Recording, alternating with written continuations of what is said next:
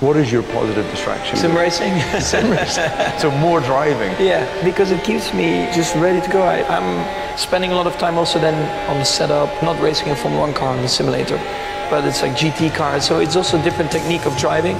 So I just keep testing myself, and especially, you know, these sim drivers, they're so quick. It's very interesting to see them drive because they have no real experience of a car.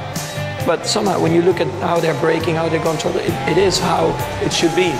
So it's very interesting for me, you know, to then compare myself to them because they're naturally quick on the sim. I'm naturally quick in real life.